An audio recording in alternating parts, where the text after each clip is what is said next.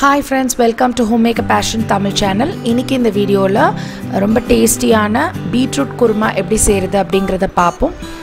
நிறைய பெரியவங்களுக்கும் சரி சின்னவங்களுக்கும் சரி பீட்ரூட்டை வந்து பொரியலா செஞ்சு சாப்பிட்றதுக்கு பிடிக்காம இருக்கும். ஸோ அந்த மாதிரி இருக்கிறவங்களுக்கு இந்த மாதிரி டிஃப்ரெண்ட்டாக பீட்ரூட் குருமா மாதிரி செஞ்சு சாப்பிட்டு பாருங்கள், கண்டிப்பாக உங்களுக்கு பிடிக்கும்.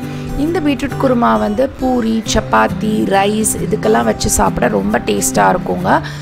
பீட்ரூட் வந்து ரொம்ப நல்லது, நிறைய அயன் கண்டென்ட் இருக்குது. ஸோ அதனால் கண்டிப்பாக இதை அவாய்ட் பண்ணாமல் இந்த மாதிரி செஞ்சு சாப்பிட்டு பாருங்கள். ஸோ இப்போ எப்படி செய்கிறதுங்கிறத பார்ப்போம். ஃபஸ்ட்டு வந்து கடாயை வந்து சூடு பண்ணிக்கிறேங்க. இந்த கடாயில் 1 டேபிள் ஸ்பூன் அளவுக்கு எண்ணெய் வந்து சேர்த்துக்கிறேன். இது வந்து நல்லா சூடாகட்டும். அதுக்குள்ளே நம்ம பீட்ரூட் குருமாவுக்கு என்ன மசாலா அரைக்கணும் அப்படிங்கிறதையும் நான் சொல்லிடுறேன். ஸோ அதுக்கு தேவையான பொருட்கள் பார்க்கலாம். பாதி மூடி தேங்காய் ஃபுல்லாக போடாமல் அதில் பாதி அளவுக்கு தேங்காய் சில்லு எடுத்துக்கோங்க. 1 டேபிள் ஸ்பூன் அளவுக்கு கசகசா எடுத்துக்கோங்க. கசகசா பிடிக்கல அப்படின்னா நீங்கள் வந்து பொட்டுக்கடலை கூட எடுத்துக்கலாம். அப்புறம் 1 டீஸ்பூன் சீரகம், 4 பல்லு வந்து பூண்டு, அதுக்கப்புறம் ஒரு துண்டு இஞ்சி வச்சுருக்கேன். இன்றைக்கி நான் செய்கிற இந்த குருமா வந்து 2 பேர் சாப்பிட்ற அளவுக்கு செய்கிறேன். 2 பேருக்கு செய்கிறதுனால நான் இன்றைக்கி ஒரே ஒரு பெரிய சைஸ் பீட்ரூட் தாங்க எடுத்திருக்கேன். எடுத்துகிட்டு அதில் இருக்கிற தோலெல்லாம் வந்து நீக்கிட்டு இந்த மாதிரி மீடியம் சைஸ் பீசஸாக நான் கட் பண்ணி வச்சுருக்கேன். இந்த பீட்ரூட்டை வந்து ஃபஸ்ட்டு நம்ம வேக வச்சு எடுத்துக்கணும்.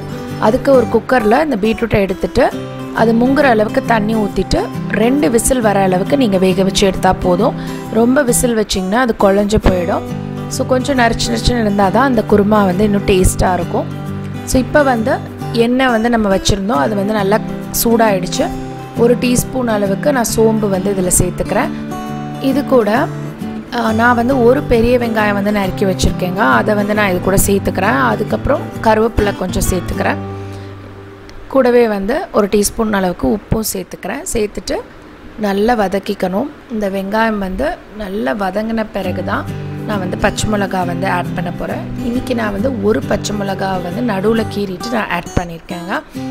நீங்கள் வந்து 2 பச்சை மிளகா ஆட் பண்ணலாம். ஏன்னா நான் வந்து கொஞ்சம் காரம் கம்மியாக ப்ரிஃபர் பண்ணுவேன், அதனால நான் 1 பச்சை மிளகா தான் போட்டிருக்கேன். பட் நீங்கள் 1 பீட்ரூட் எடுக்கிறீங்க அப்படின்னா 2 பச்சை மிளகா தாராளமாக சேர்க்கலாம்.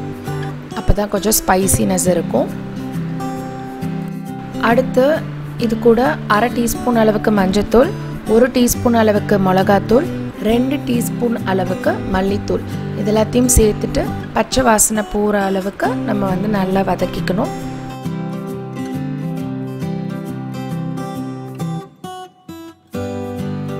அடுத்து நான் ஆல்ரெடி எடுத்து வச்சுருக்கிற அந்த மசாலாவுக்கு தேவையான பொருட்கள் எல்லாம் வந்து நல்ல ஒரு ஸ்மூத் பேஸ்ட்டாக நான் அரைச்சி எடுத்திருக்கேன்.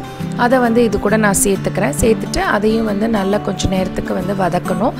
அந்த இஞ்சி பூண்டு ஸ்மெல், அந்த தேங்காவுடைய அந்த ஸ்மெல்லெல்லாம் வந்து போகிற அளவுக்கு ஒரு 2 to 3 மினிட்ஸ் வந்து நல்லா வதக்கிக்கோங்க. வதக்கினதுக்கப்புறம் பீட்ரூட்டை வந்து நான் வந்து வேக வச்சு எடுத்துருக்கோம்ல குக்கரில், அதை வந்து இதோட நான் சேர்த்துக்க போகிறேன். அந்த தண்ணியோட அந்த பீட்ரூட்டையும் வந்து இதில் சேர்த்துக்கோங்க. அந்த தண்ணியில் தான் வந்து பீட்ரூட்டோட எல்லா சத்துமே இருக்குது. ஸோ அதை வேஸ்ட் பண்ணாமல் சேர்த்துக்கோங்க. மேலும் வந்து உங்களுக்கு தண்ணி சேர்க்கணும் அப்படின்னு நினச்சிங்கன்னா நீங்கள் அடிஷ்னலாக ஆட் பண்ணிக்கலாம். இது கூட நான் வந்து இன்னும் கொஞ்சம் உப்பு மட்டும் வந்து நான் ஃபைனலாக சேர்த்துக்கிறேன். சேர்த்துட்டு ஒரு தடவை வந்து நல்லா கிளறி விட்டுருங்க. கிளறி விட்டுட்டு ஒரு லிட்டு வச்சு க்ளோஸ் பண்ணி இதை வந்து ஒரு 10 மினிட்ஸ்க்கு வந்து நல்லா கொதிக்க விடுங்க. அப்போ தான் அந்த குருமா கன்சிஸ்டன்சிக்கு கரெக்டாக வரும். ஸோ இப்போ 10 மினிட்ஸ்க்கு அப்புறம் பார்க்கலாம். இப்போ வந்து 10 மினிட்ஸ் ஆகிடுச்சுங்க. ஸோ நல்லா கொதிச்சு குருமா கன்சிஸ்டன்சிக்கு கரெக்டாக வந்துருச்சு. இப்போ பார்த்தீங்கன்னா தெரியும் உங்களுக்கு நல்லா அந்த திக் கன்சிஸ்டன்சி வந்துருச்சு. ஸோ இந்த கன்சிஸ்டன்சி இருந்தால் கண்டிப்பாக வந்து நமக்கு தொட்டு சாப்பிட்றதுக்கு ரொம்ப நல்லாயிருக்கும். அண்ட் சாதத்தில் பிசைஞ்சு சாப்பிடவும் ரொம்ப நல்லாயிருக்கும். ஸோ பீட்ரூட் சாப்பிடாதவங்களும் கண்டிப்பாக இந்த மாதிரி செஞ்சு தந்திங்கன்னா சாப்பிடுவாங்க. ஸோ அடுப்பை இப்போ ஆஃப் பண்ணிவிட்டு இதை வந்து நான் கொத்தமல்லி கொஞ்சம் தூவி கார்னிஷ் பண்ணிடுறேன். ஸோ வந்து கண்டிப்பாக இந்த வீடியோ வந்து பிடிச்சிருக்குன்னு நான் நம்புகிறேன். இந்த மாதிரி பீட்ரூட் குருமா நீங்கள் செஞ்சுருந்தீங்கன்னா மறக்காமல் கமெண்ட்ஸில் எனக்கு மென்ஷன் பண்ணுங்கள். அண்ட் இந்த வீடியோ உங்களுக்கு பிடிச்சிருந்தா ஒரு லைக் கொடுத்துட்டு என்னுடைய சேனலை மறக்காமல் சப்ஸ்கிரைப் பண்ணிடுங்க. தேங்க்ஸ் ஃபார் வாட்சிங்.